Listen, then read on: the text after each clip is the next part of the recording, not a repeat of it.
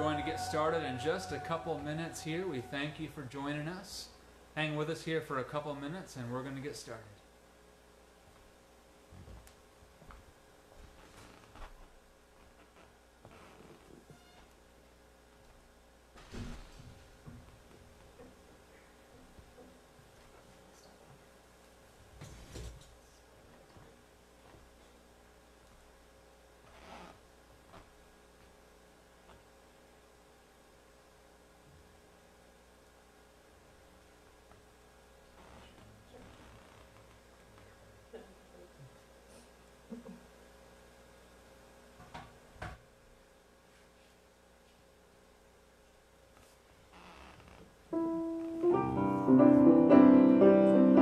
I will bless the Lord at all times. His praise shall continually be in my mouth. Let all who are discouraged take heart. Let us praise the Lord together and continually.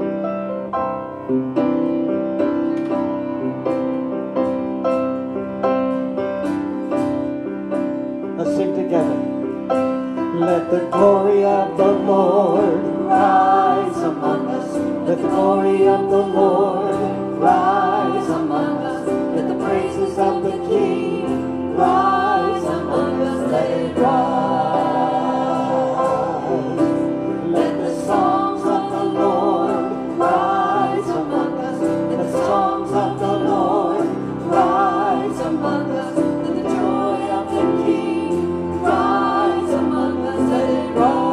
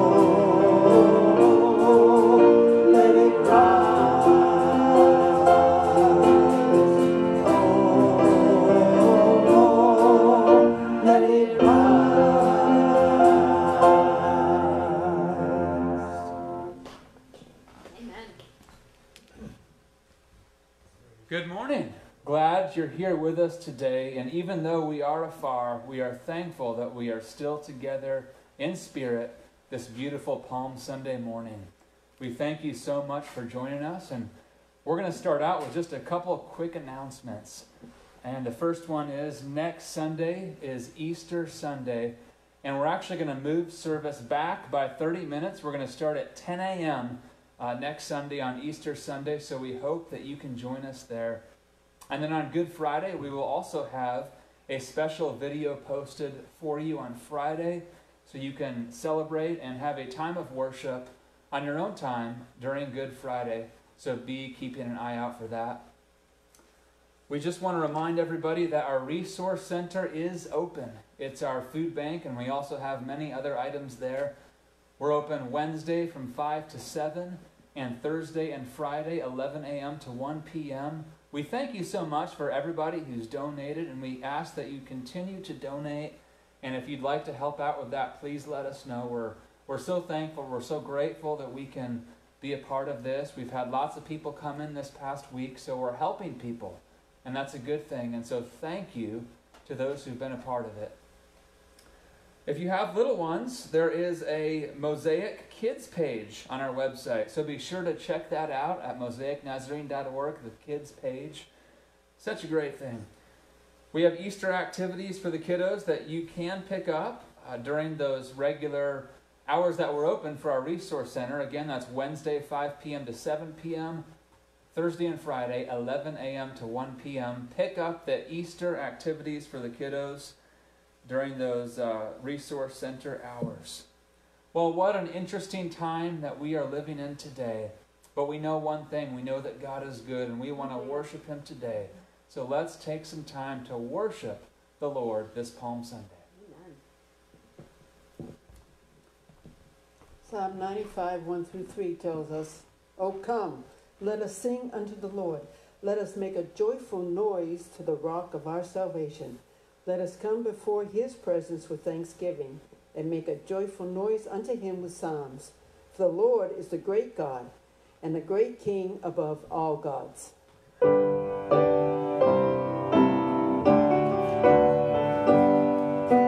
Praise him, tell of his excellent greatness. Praise him, ever in joyful song. Hail him, highest archangels in glory. Strength and honor give to his holy name. Like a shepherd, Jesus will guard his children. In his arms he carries them all in all. Praise him, tell of his excellent greatness. Praise him, ever in joyful song. Praise him, Jesus our blessed Redeemer. Heavenly mortals, loud with hosannas ring. Jesus, Savior, highest Redeemer and ever. Crown him, prophet and priest and king. Christ is coming over the world victorious. Power and glory unto the Lord belong. Praise him, tell of his excellent greatness. Praise him, ever in joyful song. Hosanna, Hosanna, Hosanna in the highest. Hosanna, Hosanna, Hosanna in the highest. Lord, we lift up your name with hearts full of praise. Be exalted, O Lord, my God. Hosanna in the highest. Hosanna, Hosanna, Hosanna in the highest. Hosanna, Hosanna, Hosanna in the highest. Lord, we lift up your name with hearts full of praise. Be exalted, O Lord, my God. Hosanna in the highest. Praise is rising, hearts are turning to you. We turn to you. Hope is turning, hope is turning, hearts are yearning. We long for you.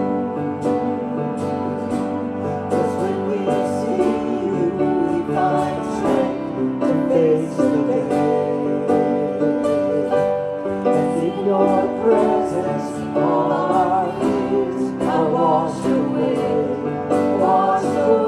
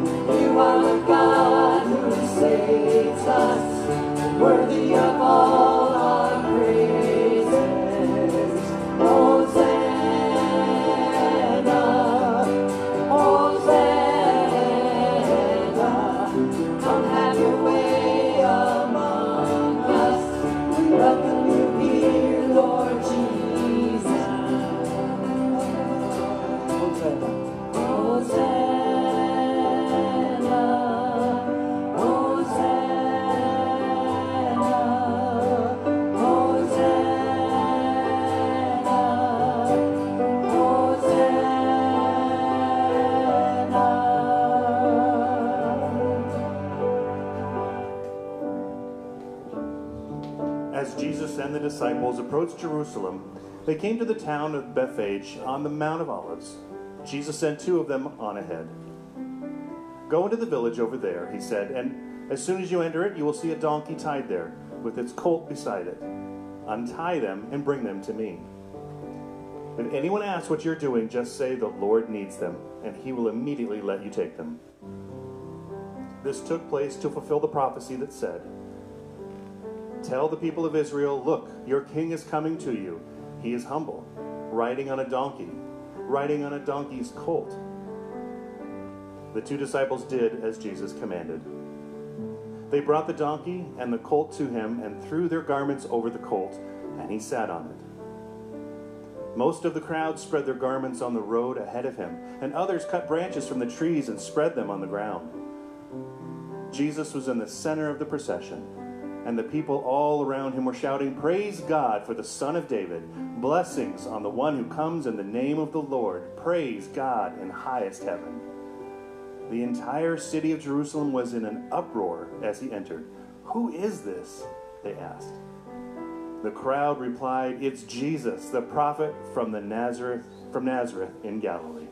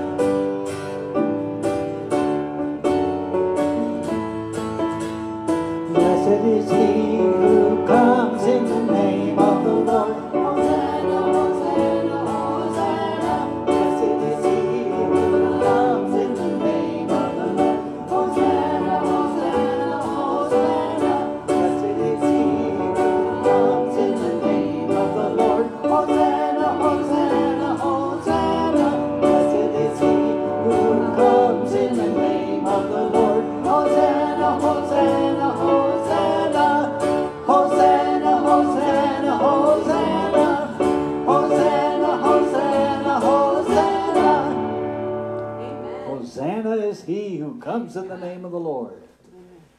There was a pastor on a flight one day flying across the country, And the captain suddenly came onto the speaker system and said, we're going to enter a thunderstorm in just a few moments. I'm going to need everyone to return to their seats, fasten their seat belts securely. We're going to ask the flight attendants to discontinue the in-flight service and take their seats and buckle in because this is going to be rough. People were doing exactly as he said when they already hit the storm and the plane started bobbing around like a cork in the ocean, bouncing up and sideways and down, hitting wind shears that dropped them for several feet, and then being picked up again and thrown to the top, just like they were on the crest of a wave. People were scared. They were frightened. There were a few gasps. There were some people praying. Some were sitting with their hands clenched, fists clenched, gripping the seats, and eyes closed. The pastor noticed, though, just across the aisle from him, on the other side, was a little girl whose feet were tucked up under her, and she was reading a book very calmly, like there was nothing happening. He was amazed at her composure. After reading for a while, she would unfold her legs and dangle them from the seat, close the book and lean her head back and close her eyes, and then she'd open her eyes again and open the book and start reading again. She seemed to be totally unperturbed by the whole situation. The captain was able to bring the plane in for a safe landing, and as the people were getting off the plane, the pastor leaned over to the little girl and he said, "Pardon me, little girl, could I ask you why you were so calm during that storm?" She said, "Well, you see, my daddy is the pilot and he's taken me home. We have a good father, like that little girl's father. We have a good father, and he cares about what we're going through." We're going to sing about him right now. I've heard 1,000 stories of what they think you're like, but I've heard the tender whisper of love in the dead of night, and you tell me that you're pleased and that I'm never alone. You're good Father. It's who you are. It's who you are. It's who you are. And I'm loved by you. It's who I am. It's who I am. It's who I am. I've seen many searching for answers far and wide, but I know we're all searching for answers. Only you provide, because you knows what we need before we say a word. You're good Father. It's who you are. It's who you are. It's who you are. And I'm loved by you. It's who I am. It's who I am. It's who I am. You're a good Father. It's who you are. It's who you are. It's who you are. And I'm loved by you. It's who I am. It's who I am. It's who I am. You are perfect in all of your ways. You are perfect in all of your ways. You are perfect in all of your ways to us. You are perfect in all of your ways.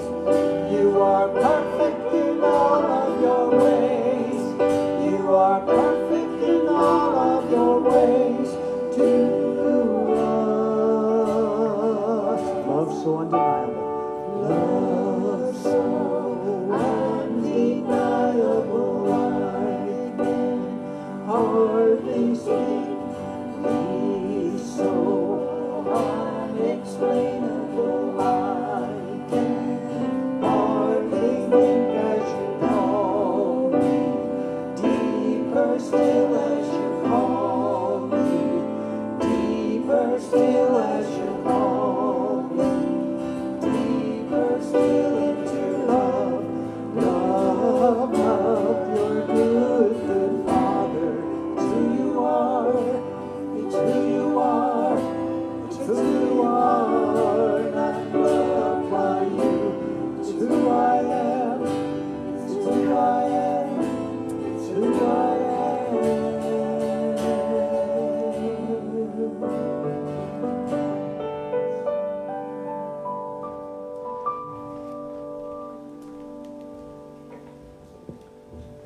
Well, normally this would be about the time that we take an offering, but since we're not here together in person, we just ask that you would continue to remain faithful in your tithes and offerings.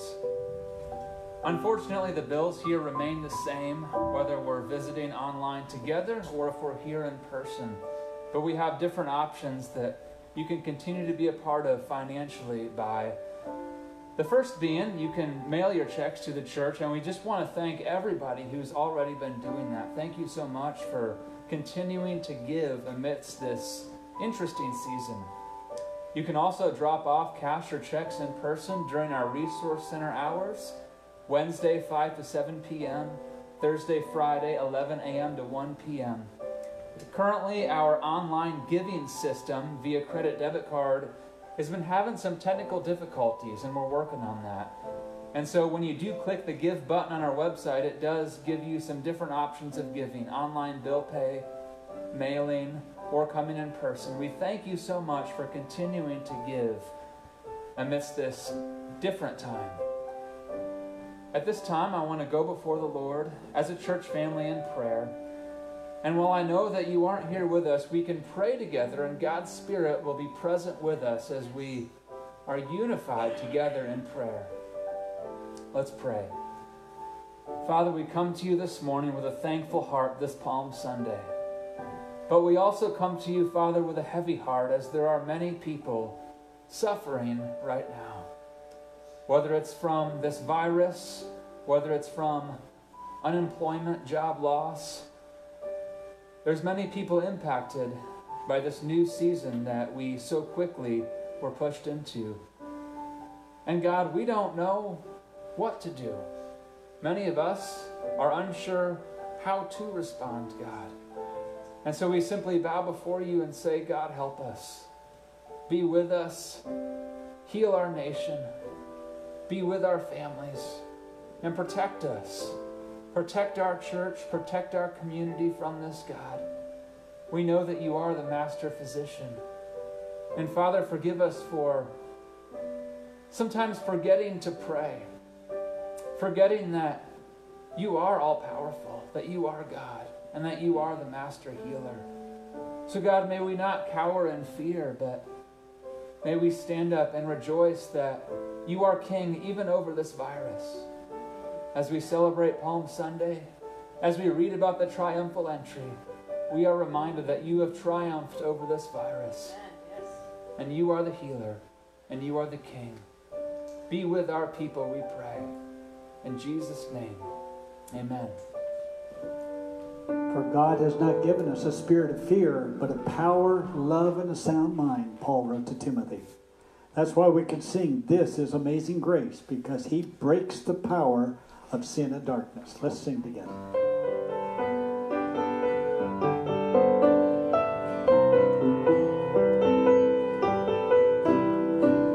Who breaks the power of sin and darkness, whose love is mighty and so much stronger, the King of glory, the King above all kings, who shakes the whole earth with holy thunder, who leaves us breathless in awe and wonder, the King of glory, the King above all kings. This is amazing grace. This is unfailing love, that you would take my place, that you would bear my cross. You laid down your life, that I would be set free. Oh, Jesus, I sing for all that you've done for me. Who brings our chaos back into order, who makes a heaven our son and daughter, the King of glory, the King of glory, who reigns the nations with truth and justice, shines like the sun in all of his brilliance, the King of glory, the King above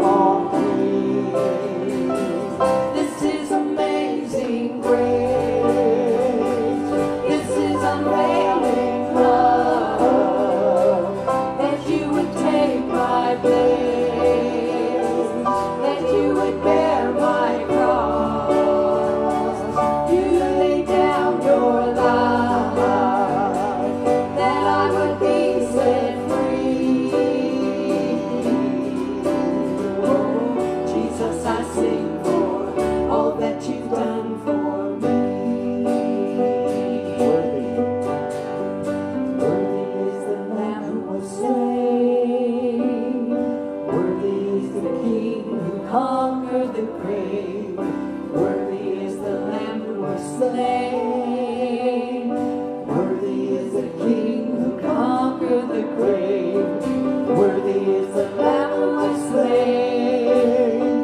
Worthy is the King who conquered the grave.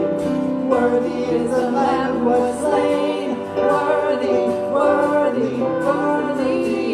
This is amazing grace. This is unfailing love. That you would take my place. That you would bear my cross. You laid down your life. That I would be set free. Oh, Jesus, I sing for all that you've done for me.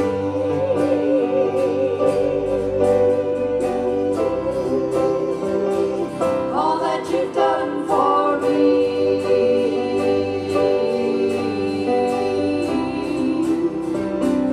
All that you've done for me.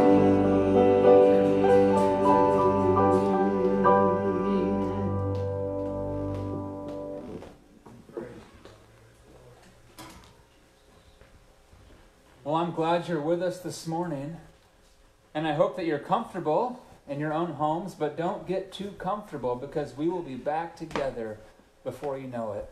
And I look forward to next Sunday, Easter Sunday. Join us at 10 a.m., 30 minutes back, 10 a.m. Join us right here for a special Easter celebration. We're so thankful this morning. And it's interesting because I was just thinking this week about the very first Palm Sunday and how that was kind of an unusual event in and of itself.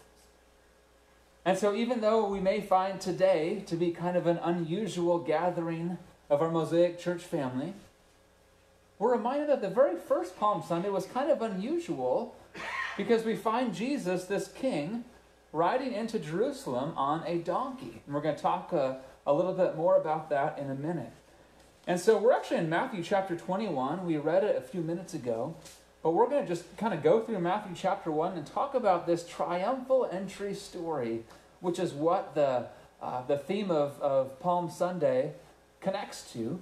It's the story in Scripture where we see people take palm branches, we see them take their cloaks, and they put them down on the ground in an act of worship as Jesus goes into Jerusalem for this triumphal entry event. Palm Sunday is the Sunday prior to Easter, and it marks the beginning of what some people would call Holy Week. And so open up to Matthew chapter 21. We're gonna start in verse 1. And before we start, we should just note that we find Jesus and his disciples. They're going to a small town called Bethphage. And actually, we don't know a lot about this town. We know that it's near Bethany. We know that it's on the southeast slope of the Mount of Olives. But actually, this town is mentioned nowhere else in Scripture, ironically enough. And so this is where we find Jesus in this small town before this triumphal entry event. And let's read Matthew chapter 21, verses 1 through 3. Here's what the Bible says. It says, "As they approached Jerusalem and came to Bethphage on the Mount of Olives, Jesus sent 2 disciples, saying to them, 'Go to the village ahead of you, and at once you will find a donkey tied there with her colt by her. Untie them and bring them to me. If anyone says anything to you, say that the Lord needs them, and he will send them right away.'" And so maybe you're like me and you read this and you think, wow, this is kind of a strange scenario. If you can imagine this, Jesus is essentially telling his disciples, go and you'll see a donkey, and just go ahead and take the donkey. And if anyone says, what are you doing? Just say, oh, well, God needs it. Does anybody else find this to be a strange scenario? It's interesting. But by this act, we are reminded that sometimes God calls us to do things that don't always make sense at the time. I mean, if I was one of these disciples, I would say, Jesus, this really doesn't make sense. Why are we doing this? But sometimes that's what God calls us to do. Things that seem kind of strange. Things that don't really make a whole lot of sense. And that's kind of where we find the church on Palm Sunday 2020, thrust into this way of doing things that is kind of strange and doesn't always make sense. I'm not sure if the disciples questioned Jesus and asked him why in the world they would go and do this. But one of the big themes in this story is this idea that God many times works in unusual ways. And we are reminded this Palm Sunday that God is going to work in some very unusual ways as we're able to reach different and new people via the internet. Since Jesus had just arrived in town prior to this triumphal entry, he would have no time to secure a rental animal to ride on. And so this whole thing is kind of happening last minute. The disciples are trusting Jesus, they're trusting God the Father to arrange this donkey being taken in last minute. That's why it's kind of happening like this. That's why this scenario is taking place here. And actually, if we jump to Mark 11, we don't have the words here, but if you jump to Mark 11, Mark describes the story as well in verses 5 and 6. Here's what Mark 11, 5 and 6 say. They say, as the disciples were untying it, some bystanders demanded, "What are you doing untying that colt?" They said what Jesus had told them to say, and they were permitted to take it. And so we know that as the disciples tried to take this colt and take this donkey and bring them to Jesus, people were saying, what are you doing? The disciples said, well, God needs it. Jesus needs it. And that seemed to work. So interestingly enough, and actually, if you read commentaries, there's lots of discussion on it. The Gospel of Mark does not mention 2 animals being taken. Matthew does. Matthew mentions 2 animals being taken. The Gospel of Mark mentions just 1 animal being taken. So just an interesting side note there, and it's why it's good to read all of the Gospels together as we read stories in the Gospels, because just like how many different eyewitness accounts will be a little bit different, but if we combine them, we can get a complete picture. So in the Gospels, as we read the different stories in the different Gospels, it gives us a complete picture of what was actually happening.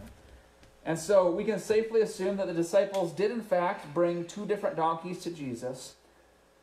And it kind of begs the question, and you may or may not be interested in this question, but I was interested. Why would Jesus need 2 different animals? Why would Jesus need a donkey and a colt to ride in on? And so I just dug around a little bit and did some research, and for those of you that are interested, some suggest that perhaps the older donkey was used to make the younger donkey feel more comfortable and obedient, so it would be more able to carry Jesus into town. It's also suggested that Jesus used both, one after another, the donkey representing the Jews under the burden of the law, and the colt, the untamed Gentiles. Just something I read, interestingly enough.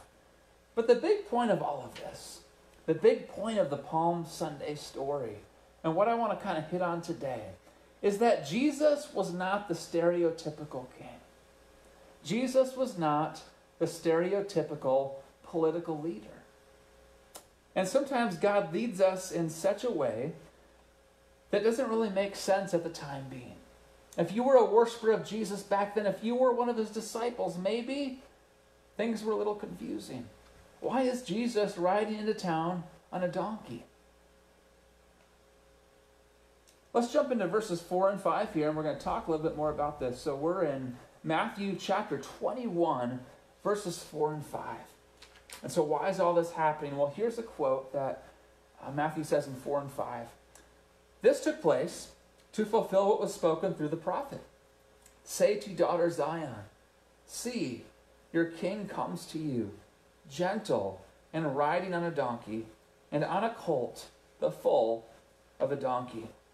And if you want to dig into that prophecy, which I recommend you do, it's in Zechariah chapter 9. Zechariah chapter 9, the second half, and it's this whole prophecy about how the Messiah would come for his grand entrance.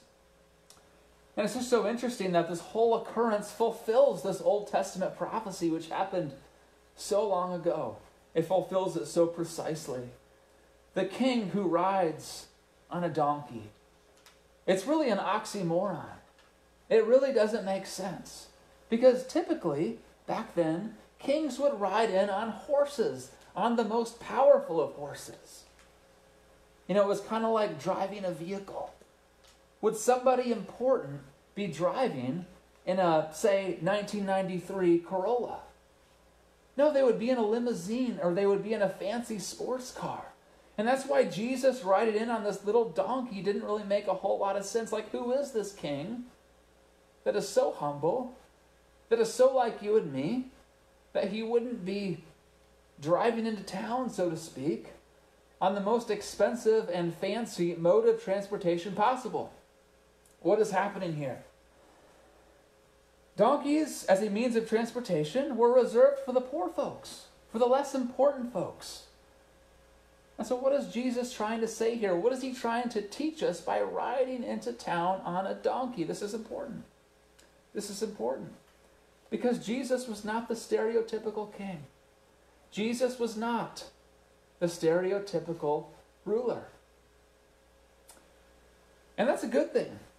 That's a very good thing, because Jesus came as a suffering servant, that he may provide the one true ultimate sacrifice for us. But it didn't make sense at the time. It didn't make sense to anybody. Why would a king come riding on a poor person's mode of transportation? But Jesus, as we know, was not the typical important person. Jesus was somebody who spent time with the poor, with the lowly, with the outcast. And actually, he was somebody who was rejected by religious leaders, rejected by political figures in authority. But through all this, he became one of the most important historical figures of all time. Through all of this, we see King Jesus come and remain the most central figure in our faith. Jesus Christ, God, the Messiah, coming in. But it was kind of different at the time, because nobody was expecting this to happen. So let's read verses 6 through 8 out of Matthew chapter 1. We'll continue the story, verses 6 through 8. So the disciples went and did as Jesus had instructed them. They brought the donkey and the colt and placed their cloaks on them for Jesus to sit on. A very large crowd spread their cloaks on the road, while others cut branches from the trees and spread them on the road. And so here's Jesus riding into Jerusalem. You can just imagine it in your own head, can't you? He's riding on this little donkey. And there's all sorts of people all around, putting their cloaks down, laying down the palm branches. This was an act of worship. This was an act of reverence. People were excited about his coming. People were excited. The laying down of cloaks, the laying down of palm branches was an act of worship. And that's why we typically wave palm branches around on Palm Sunday. Perhaps we'll lay the palm branches down on the altar. We do this to remind us of this very interesting story in Scripture. This very interesting entry of Jesus into Jerusalem. Jesus coming, being proclaimed as king. The irony is that this triumphal entry marks the beginning of what would end up being his death and resurrection, which we will talk more about this weekend. But this triumphal entry was so unusual. Jesus on a donkey, representing a suffering servant who is to eventually be killed, but eventually resurrected. Let's read verse 9. Verse 9 describes what the crowds were doing. Here's what it says. It says, the crowds that went ahead of him and those that followed shouted, Hosanna to the Son of David. Blessed is he who comes in the name of the Lord. Hosanna in the highest heaven. Now, why were they screaming Hosanna? Hosanna is an expression of adoration, an expression of praise, an expression of joy. God with us. And that's why we sang Hosanna so many times this morning. Reminds us of these people, these God followers so many years ago, proclaiming Hosanna, Hosanna, Hosanna on Palm Sunday. The very first Palm Sunday so many years ago. They took their cloaks, they took their palm branches, and they laid them down before the feet of Jesus. And that reference of Son of David, they were referencing Jesus to be Son of David. What does that mean? That term is reserved for the Messiah, the predicted, the expected, the awaited Messiah, Son of David, who has come to save the world. But it's so ironic, it's so unusual, because this Savior is riding in on a donkey destined to be crucified on a cross. How crazy and unusual is this? But it just makes Easter Sunday all the more special and all the more powerful as we see God work in this unusual, unexpected way, as he often does, and as he is perhaps doing now amongst our churches. Let's read verse 10. Verse 10 is so interesting. Let's read verse 10. It says this. It says, when Jesus entered Jerusalem, the whole city was stirred and asked, who is this? Now at first we may gloss over this verse, but it's so interesting because it reminds us there's so many people, despite all these palm branches, despite all these cloaks being laid down, there's so many people who say, who is this? Why is this person riding on a donkey so important? I've never seen him before in my life. Who is this? It reminds us that even though we worship Jesus as King, there are many people out there who say, who is this? What's the point? I don't understand. Who is this? Reminding us that not everybody was worshiping Jesus. Not everybody was proclaiming him as King. He was the suffering servant riding in on a donkey, but there was only some who recognized his kingship. There was only some who realized that this was the Messiah. This was the Savior. In verse 11, the crowds answered, this is Jesus, the prophet from Nazareth in Galilee. I love the story of the triumphal entry because it just reminds us how interesting God is sometimes. And you see it all throughout Scripture. It's not just this story. You see God work in some ways that do not make any sense at all. And if you would put yourself into some of these stories in Scripture, you would say, God, why are you doing things this way? It doesn't make sense. God, why is the king riding on a donkey? God, why does nobody know who he is? God, why is he going to go and get crucified? This makes no sense. But this is not unusual for God. God often works in ways that make no sense. And perhaps today we're gathered around our computer screens or our phones or our TVs or however you're watching. We're gathered around and saying, God, this makes no sense. God, why are we doing this? But we are reminded that God works in ways that sometimes don't make sense.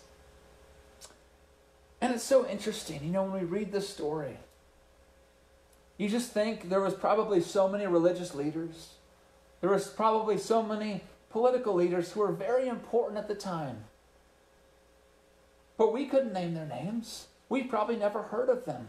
The important figure in the story was this person, Jesus, riding in on a donkey, who becomes the most prominent figure in human history and the central figure in Christianity. Jesus Christ, our Savior, the long-awaited Messiah. And so as we're gathered today, many of us suffering, many of us worried, many of us confused, we are reminded that we are not the only ones. And this is not the only moment in the history of Christianity where this has happened. In fact, it's gotten far worse than what we're dealing with now. We're reminded that God doesn't always work in the ways we expect him to. And we're certainly seeing that here now. But we are hopeful.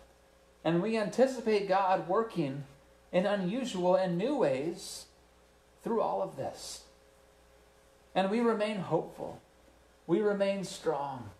We remain faithful, knowing that God is in control. He is king.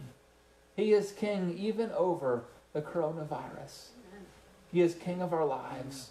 Yes. And there's nothing that the enemy or society could throw at us that will bring down the work of God. He will continue to work. But we must remain together, even though we're apart. We must remain connected even though we're distant. And we must be reminded that while maybe this feels a little weird, or while maybe we are really wishing to be back together, we must remain together through this time. I want to ask everybody to be in touch with each other this week. Maybe there's even one person you could give a phone call to. Maybe it's somebody who isn't really online, but somebody we need to reach out to stay connected with. We all have friends in our church. We know each other. Let's stay connected. Call them, text them. Do what you got to do to get a hold of each other and say, how are you doing? How can we be there for you this week? It was so interesting. There was a video shared amongst some of the people in our church. And one of the points in this video, it said that perhaps this whole virus thing, this whole thing that's happening now, perhaps it is preparing the church for something, giving us a glimpse into what maybe a little bit of the future might look like. You know, not every church operates the way we do here in the United States. And we talked about this a few weeks ago, the persecuted church, the underground church. They don't always have the privilege of meeting together publicly. But we're reminded that God's still at work. And so maybe this is training us for something, giving us a glimpse into the future for something, helping us get stronger. We're not reliant on any building. We're not reliant on anything except for the Holy Spirit bonding us together in worship. And we are reminded today that God does not work in the ways that we always expect or the ways we always like. But we are still together as a church family. We are still here for each other. And God is still at work just as much as before. Let's pray. Father, we bow before you today and we give you thanks. We thank you that you are the God of today. You are the King over this coronavirus. You are the God even amidst all these structural changes that are so rapidly taking place in society. God, we know that you can protect us. We know that you are the master healer, the master physician. So God, we pray for a hedge of protection over Mosaic Church, over our people, God, over our community. We pray that we can be the church during this time, that we can continue to help families during this time. God, we give you thanks. And we pray, Holy Spirit, that you would work right now, that you would be with each of our members, especially those who can't be with us online. We pray that they would feel your presence right now, God. That wherever they're at right now, they would feel your presence. Remind us, God, that you are the unexpected King, and that many times and in many ways you work in unexpected ways, through unexpected scenarios that are unusual and don't make sense. Remind us of that today, God. Give us strength. Give us encouragement. Give us passion as we continue to be the church this week, as we continue to reach out to each other more so than ever. That we'll call, that we'll text, that we'll be there with each other on social media more so than ever, God. That we can donate, that we can help out in the Mosaic Resource Center, that we can help families in this community more so than ever. We are the church, and we will not be shut down. We are just doing things differently. We give you thanks that you are the God and that you cannot be put in a box, but that you will continue to work through all of this. We pray this in Jesus' name. Amen. I'm going to read our benediction and then we will be dismissed.